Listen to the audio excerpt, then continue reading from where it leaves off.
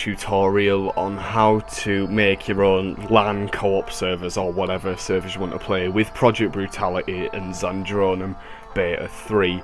Now, I looked up most tutorials and most of them were either just big blocks of text, which I'm not happy about, I'll be totally honest, or the tutorials didn't use Zandronum, well the beta for Zandronum 3 anyway.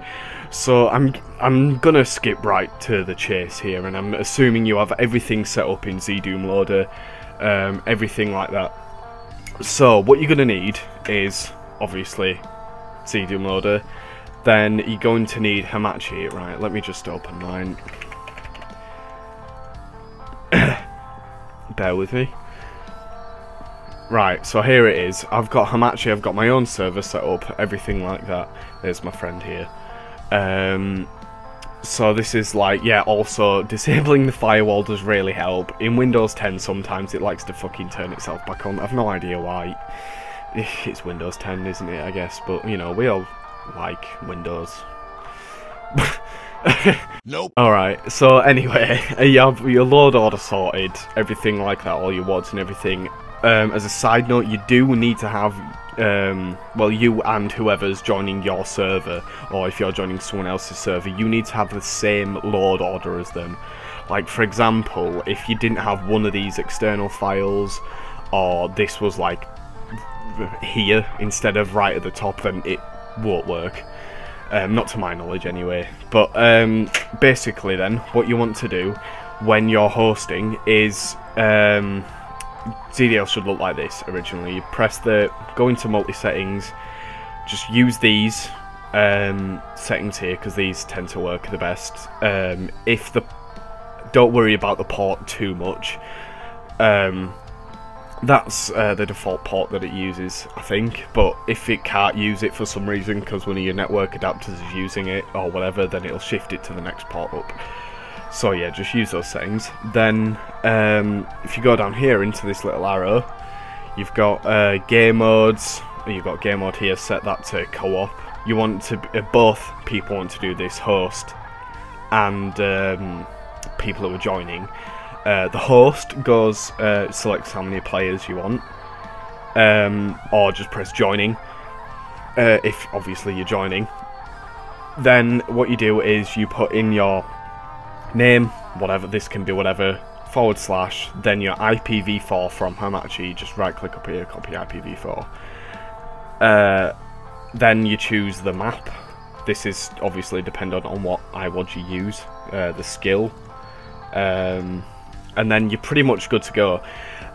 Well, on the host side anyway, then once you press launch, bear with me, then it'll come up with this. This is just all the server assets loading in. Then there is a little something that you need, like another step that you need to do after this, and it's Project Brutality specific. I just get the user manual because honestly, this thing really helps. So if we just, no, I don't want to remove add a bookmark. Then we go to search for multiplayer setup. Here we go. Then you need to add these into the server. You just copy and paste these in. Like so. But that's if you want to use the Project Brutality game mode. These are the codes for the other modes. Then you've got the spawn types here. I always go for alternative because this way, like, most of the new weapons spawn like straight away. You don't have to. Well, the enemies with the new weapons spawn straight away, should I say. Then you just put that in as well.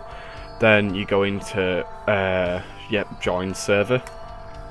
I'll show you what you have to do as well if you're joining, because it won't necessarily work. Oh yeah, let me just turn that down.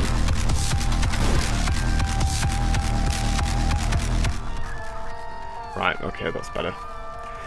Then, as you can see, I'm spectating, I'm in the game, I've hosted it, cool. It doesn't really matter when your friends join as well. You can be in the game and they can join, or you can just be in that little server setting up UI that I just showed you, and then they can join then. So if you're connecting, obviously having all your settings matched and load order matched in ZDL, what you want to do is open up the console here, type in connect, the IPv4, the host's IPv4, so I'm just going to put some random numbers here, then colon, and then the port that the host is hosting on, like that.